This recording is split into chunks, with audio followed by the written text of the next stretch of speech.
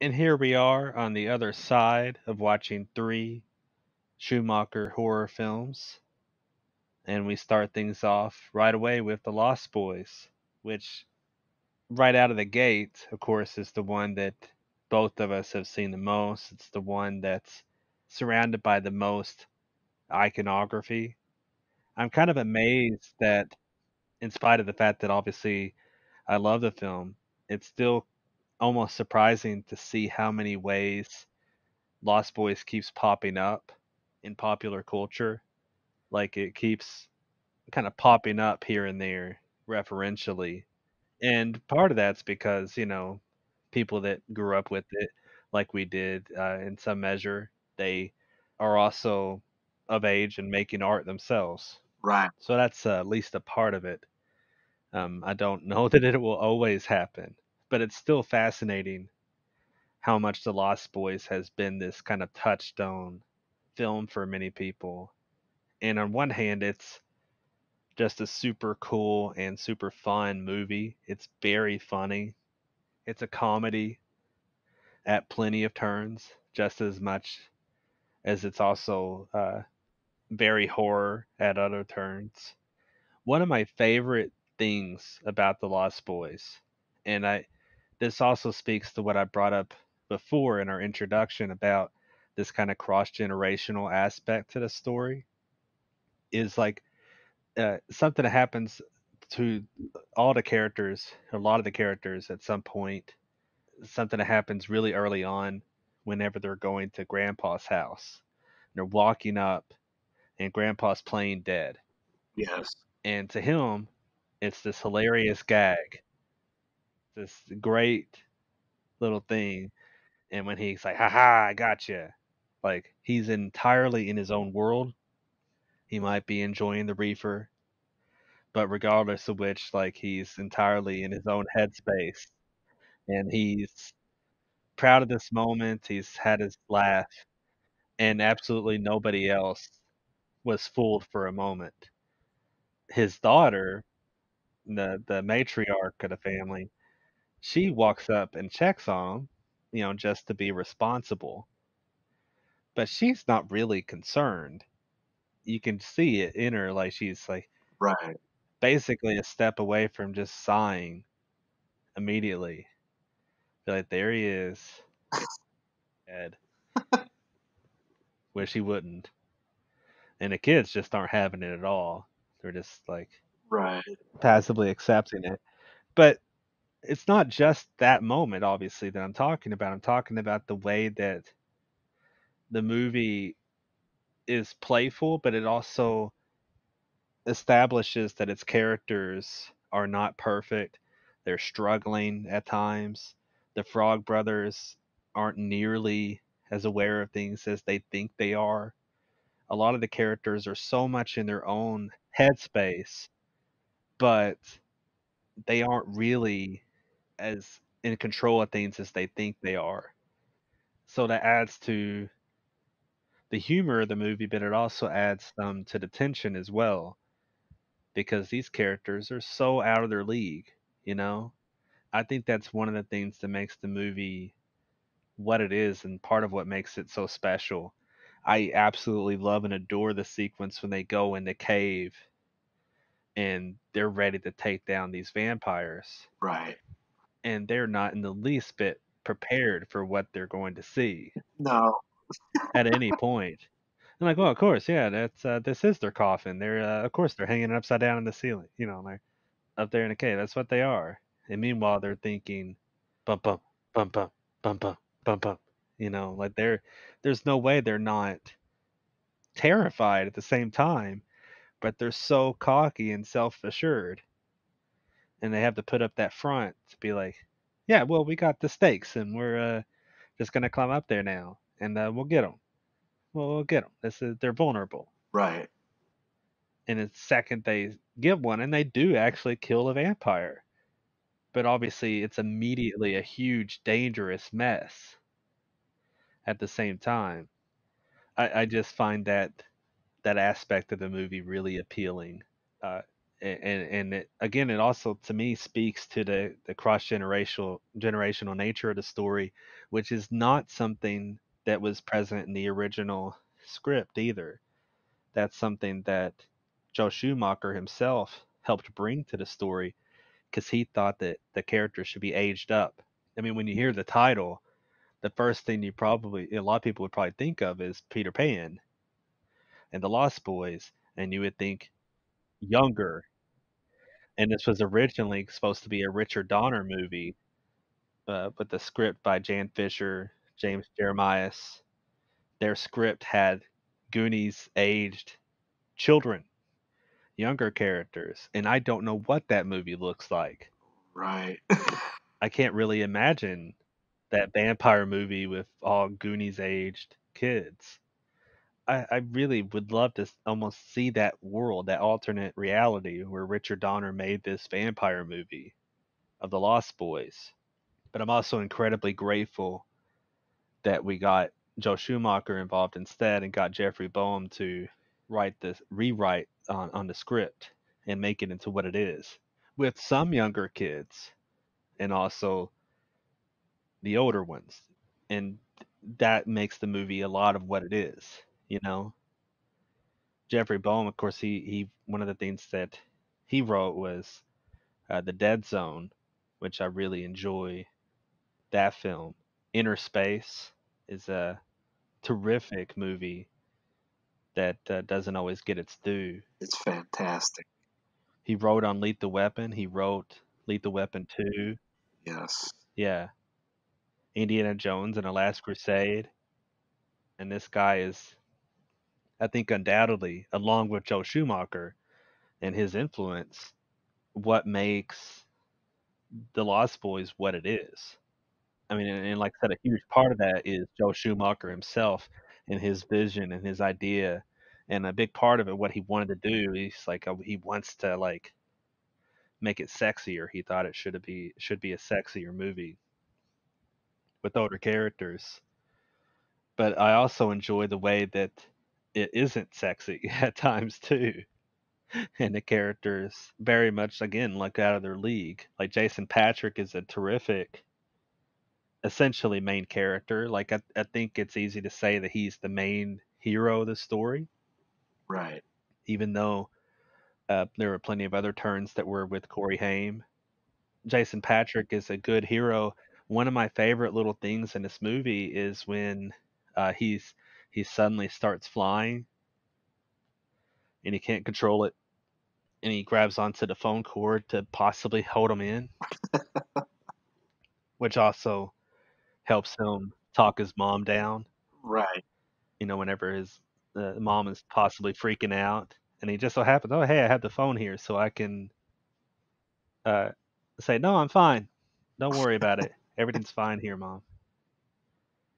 While I'm flying outside the window. Then he convinces his brother to let him in, even though his brother's freaking out, obviously too, for good reason. And then when he does let him in, it's this great moment, but at the same time, he kind of seems to stop flying. And in a way, it might seem like I'm nitpicking the moment a little bit, but I'm not exactly really nitpicking. I'm not even saying it's a terrible thing. Not really. Like I actually think that's a terrific moment and speaks to the beauty in the way that the story is told. Like it's fast paced, it's funny, it doesn't take itself too seriously, but it also takes itself just seriously enough that it has an edge to it. Because that sequence when Michael is seduced into becoming a vampire is one of the best stretches of the whole film. Yeah. And it's played deadly seriously. And it's fantastic. And it's terrifying. There's so much that happens there, like hanging on to the bottom of these train tracks. Yeah. That's a terrifying moment. That edginess is something that's definitely present in the story, while at the same time, so much of it is also hilarious. I also am reminded at times of oddly enough, E.T. because of the family nature of the story, you know? Right. and the household that's a product of divorce, but we don't really talk about dad that much. It's just this kind of hanging thread. Right. And by no means is the divorce as ingrained in the Lost Boys as much as it is in E.T. E.T. is basically about that, and you notice that more when you are an adult. Right. uh, the kind of deeper nature of the story.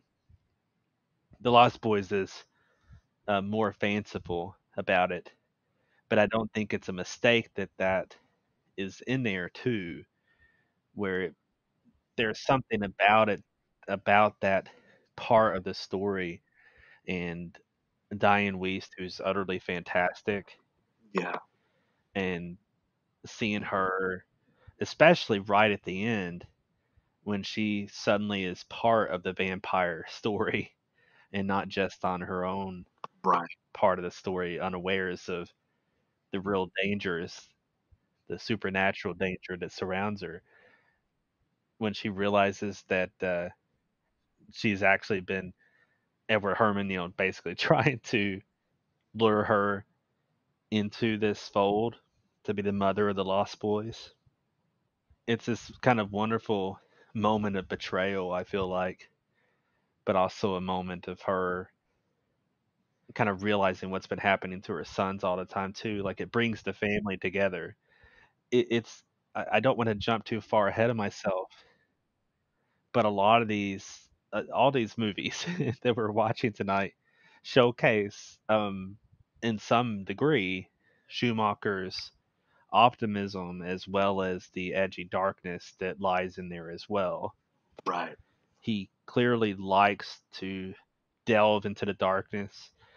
I feel like he's echoing that from perhaps his own experiences as well, bringing that sort of edginess into the world. But at the same time, I feel like he was such uh, a realistic optimist, basically. And I think that's one of the reasons that I respond to his work so often as I do, is because he's realistic enough to deal with the darkness and not ignore the darkness that exists in our reality, while at the same time having this hopeful spirit and bringing people together at the same time. Right. Uh, I feel like that's a really compelling, interesting aspect of his work and the Lost Boys in its own way too.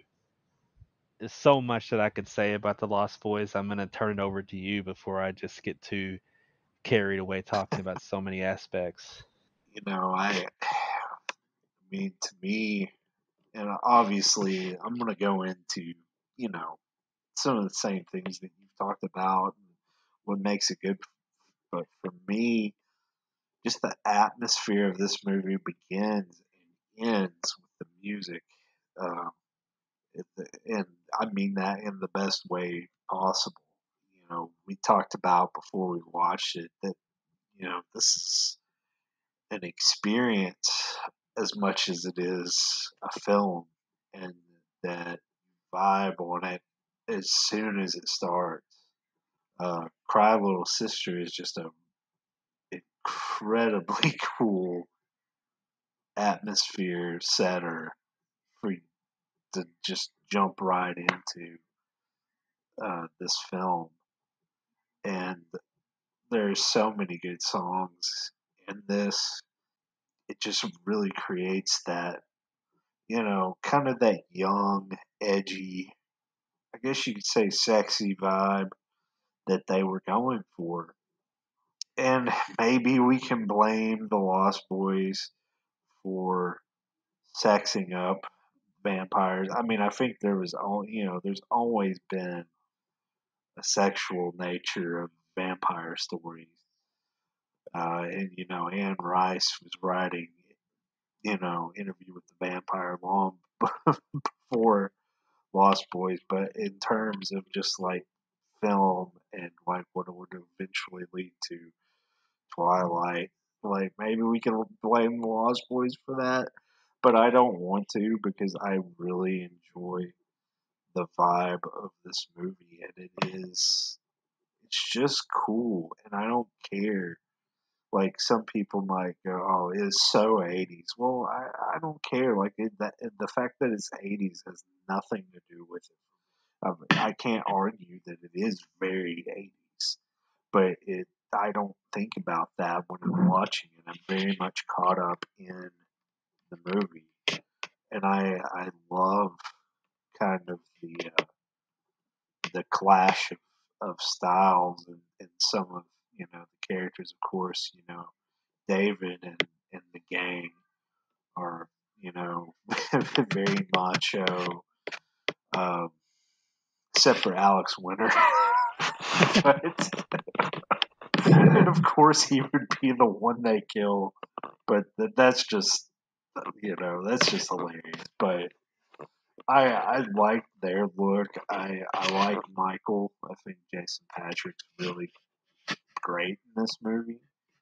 I think he's kind of an underrated, very underrated actor anyway. He's been in some good stuff. He's been in some not so good stuff.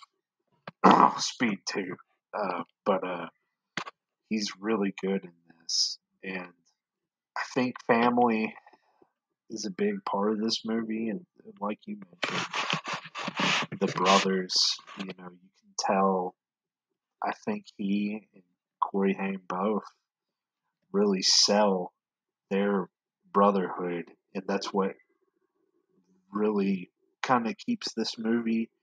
The serious parts of this movie stick is their love for each other, and also their mom too. You can tell they care about each other, and that this isn't just a oh no, my brother's a vampire type thing. There's actually emotional depth to it, but it never takes it too far down the serious route where it's hopeless. There's a lot of fun. This is one of the most fun movies. This is one of the most enjoyable movies I've ever seen. It's a crowd pleaser, but it's also a horror film, and that's actually you know the only movie I can think of that is more because this is. I mean, at the end of the day, I consider Lost Boys a horror film. It's it's October. That's why we're talking about it. I wouldn't, the only movie that I would consider maybe that's just a little bit better at the mix of humor and horror than this is American Werewolf in London, which is just one of the absolute best movies ever. So the only, there aren't very many movies that can really capture. In the '80s, there were a lot of they were that was kind of a thing that they were always going for, or were a lot. Were trying to mix in a decent amount of humor with the horror, and American Werewolf did it. The Howling did it. Gremlins did it, and I love all of these movies for different reasons. But I think kind of at the top is American Werewolf and The Lost Boys, and they're two completely different kinds of movies. Not trying to compare them as they are going for the same exact thing. They're going for completely different vibes, and I think American Werewolf completely succeeds at what it's trying to do, and Lost Boys completely succeeds in what it's doing. And it has a great blend of those crowd pleasing moments that I feel like would be the MCU crowd clapping moments we would get now. But specifically when Grandpa crashes through the cabin and hits Max with the post problem with Santa Carlos, all the damn vampires. That's just a great line. It's a great way to end the movie too. That he was the twist that he knew about it all along. It's one of the funniest things about the movie to me is Grandpa. Like just you know, he's been kind of aloof the whole time, and like you mentioned, laying there pretending to be dead. Nobody either nobody thinks he's doing it or seems to care. Like it's he's a hilarious character, and he very much fits in with this. And nothing really kind of sticks out. I like, and I said family is a big theme in this, and I like David and his group, and Keith Sutherland is awesome. And I'm gonna say this about Flatliners too, but I he doesn't necessarily have too much to say in this movie. But regardless of that, this is the when I think Keith Sutherland, if I don't think Jack Bauer first, I think Lost Boys because of the look and feel of this movie. He very much fits and eats up the scenery and stills every scene he's in. And that's still, with Jason Patrick being awesome in this too. But Keith Sutherland as David is great. But going back to the family theme, these brothers and sister, they're they're all family, and Max, of course, is revealed to be the real leader. The Frog Brothers, of course, another family, but I'm not going to treat them as too central to that theme as Michael and Sam and the actual Lost Boys. I I really like that dynamic and that they were trying to get Michael to join them and that you know trying to eventually get Sam too and get them all to join the family. I like that idea. I like the way it was executed. And Jeffrey Bone, we've already name dropped some of his other work. I think he's really good at that family or friendship dynamic, and it shows in this movie. Schumacher runs away with it too. It oozes style. It has strong emotional ties to it. It has so much atmosphere to it. It's a great looking movie uh, to me. It's very distinct. It's a blast. It's entertaining from beginning to end. There is not one moment in that movie that is boring. There is not one moment in it that's really kind of trivial. It's just it's just one of the most fun movies there is, and I've seen it. I don't know how many times I have seen it. You know what it What's that? is? It's an A plus. Oh, yeah. I can't argue that. I give it that too. This is it's great, and there's no denying that. So yeah, I give it an A plus. On each viewing, it's just as good, if not better, than the last time you've seen it. And I think that's you can't ask for any better than that. It's just one of those kinds of films. And I I kind of when you were talking about the possibility of younger kids being in this kind of story, uh, like the Richard Donner version. That's probably the 1987 season we're going to get of Stranger Things, and we'll get to see Dustin accidentally kill a vampire, which will be hilarious. I'm kind of joking. I also wouldn't be surprised. But it is interesting to think of a more Goonies esque version of the Lost Boys. And, even though it might be a good thing, I think Richard Donner's great. You talked about Lethal Weapon, because Bone worked on Lethal Weapon 2 and 3. Yeah. But 2, Lethal Weapon 2 and the first one are great, great films. Richard Donner is a really good director, and I could see him doing a good story with this, but I wouldn't want to trade that for what this is. I love the kind of more edgy aspects of this movie. And yeah, A plus all the way. It's great. Still, after all this time, it hasn't aged a bit, fittingly enough. The star of this movie, though, too, as amazing as so much of the main cast might be, including Jason Patrick and Kiefer, is just unreal, compelling, and magnetic. The star, though, is Timmy Capello. Yes. I just don't think we could possibly talk about the Lost Boys without mentioning our lead saxophone player. And one of my favorite things about seeing him recently in the Gunship Dark All Day video is like when you see the animation in the first part of the video Yeah. and you see this impossibly ripped saxophone player and you're like, well, that's complete caricature. That's completely absurd. But if you know the guy, then you already know, no, that's really him. Right. And then, of course, it cuts to live action at the end. And it's like the animation doesn't do him justice. No, it's he still got it. Props, though.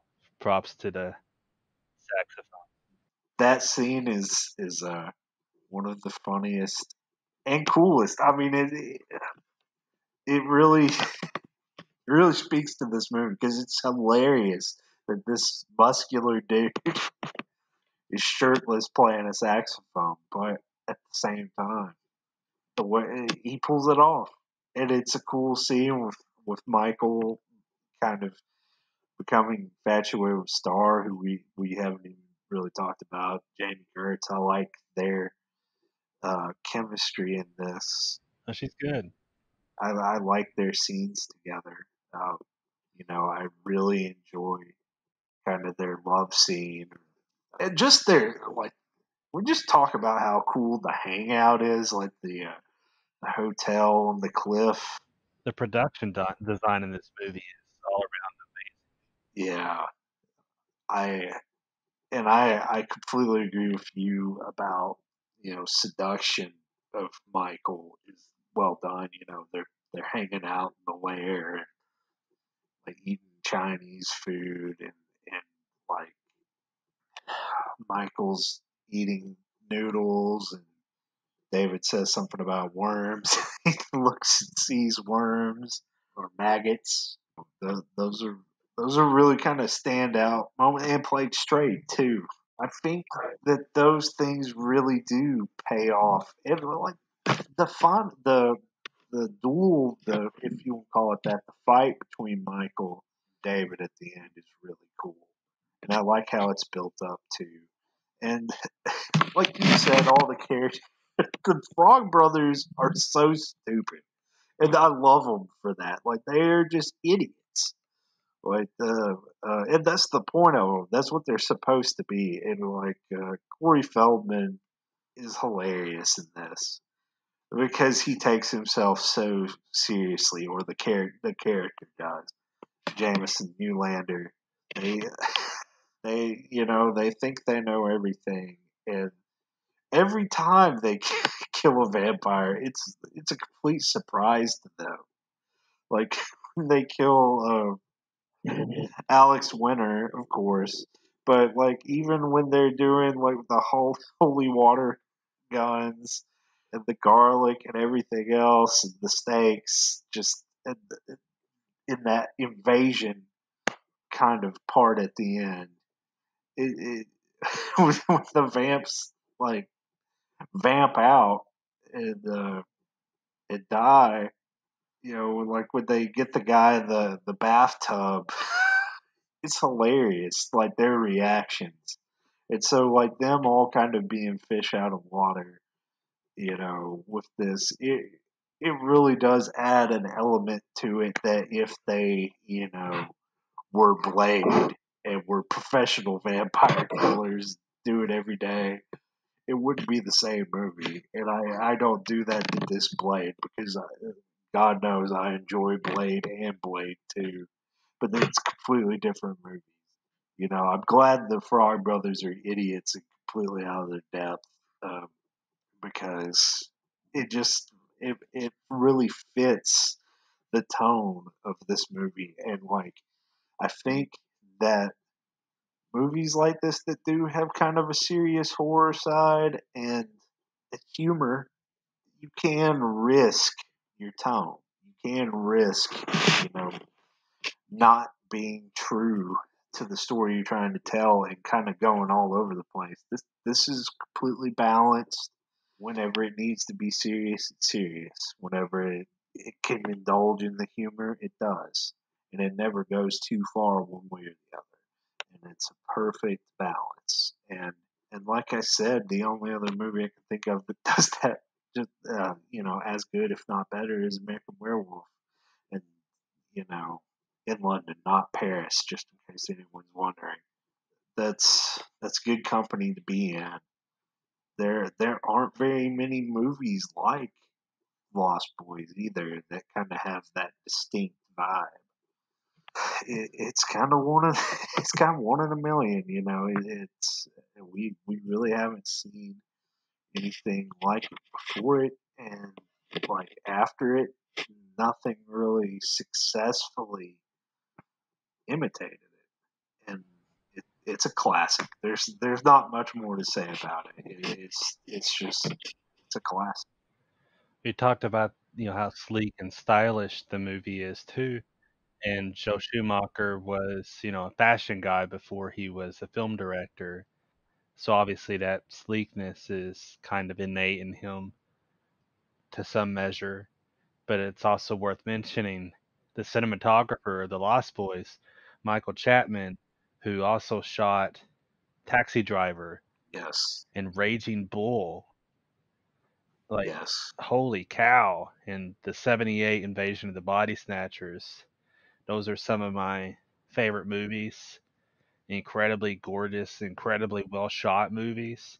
The Lost Boys was shot in 3 weeks right, production. So it was very tight. And I think you can sense that to some degree, especially if you're thinking about that while you're watching it.